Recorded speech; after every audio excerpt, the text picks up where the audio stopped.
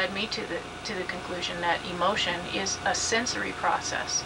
And when we all understand what's going on with the emotional process, then some of these extreme experiences like manic depression, where you have intensified joy in the manic phase or intensified sadness in the depression phase, or a rage disturbance where you have such anger that it bursts out in violence, or fear to the point of paranoia, we're talking about exaggerated human experiences.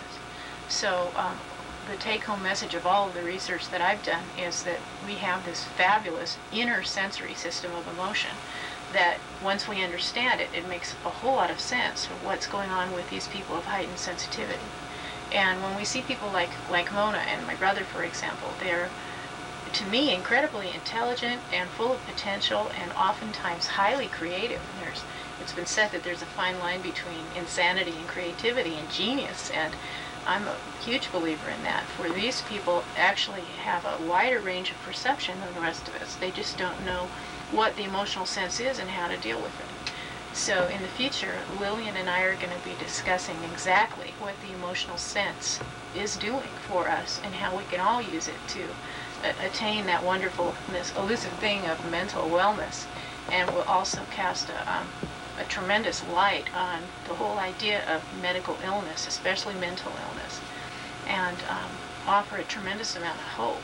Because when we recognize what's going on with emotion, it is an internal guidance system. And when we see all the disturbances and all of the negative emotion, the opposite side of that is a profound positive emotions of faith and compassion and hope and trust. The negative emotions are steering us toward creating these experiences instead. And when we recognize how to decode the signals and think and act in ways that the inner voice is giving us, then we'll recognize that we all have voices inside, and we won't say that your voices aren't supposed to be heard and that your voices are demons. We'll recognize that we all have this capacity and learn how to follow its advice. That's a really profound and amazing system. So with all of that going on, to look at someone like Mona and her experience and how society treats someone in that situation, you can see why she's willing to come on and tell her story and help educate the public and ask that we be civil and cordial and understanding and even perhaps loving, because they have a lot that they can teach us about humanity, and there is a tremendous amount of hope, and that I would recommend highly that she recognize the patterns in her own eating and sleeping. There's manipulations of her chemistry that she can do instead that can replace some of the medications.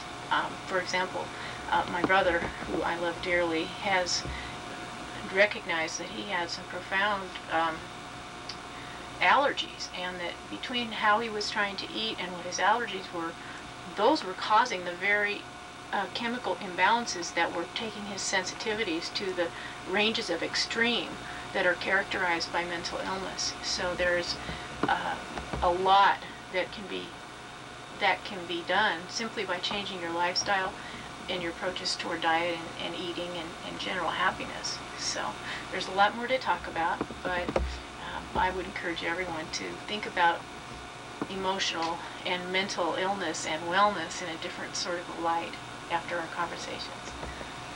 Thanks.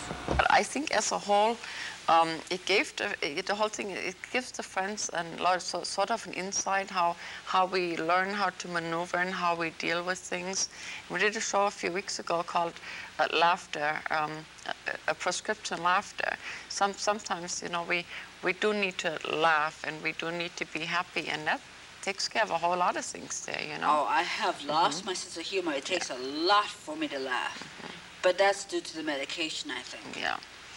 And so all in all... I'm more stoic now. So all in all... I'm a thinker. I listen to voices, but I don't think for myself sometimes. Unless I'm doing something. Then I'm focused and I'm right there. So anyway, I'm just really happy that you agreed to do that. And the counselor I know is going to be really proud of this one, because he didn't think I could do this, you know. Sit here and talk about mental illness with one of the friends for a whole hour. And so we proved him wrong. We proved him wrong. Or, Oh, good so for that's you. wonderful. No, I did need to help with somebody. And again, tolerate your fellow man, lend a helping hand, be cordial, and I don't know what else to say because that pretty much covers it, and we all have bum, not all of us, most of us have bum relationships. That has nothing to do with it. So in any way, I wish you well, and guess I'm going to see a lot of you, huh? Oh, yeah. Yeah. So you're going to ride your bike all summer, huh? Oh, yeah. Okay. And you can help me do my garden if you don't mind. We got to go. The hour is up already. Didn't take long. Thank you for coming, and we'll see you again next week. And feel free to speak to us on the street, no? Okay. Okay, bye. Thank you, Mona. Thank you.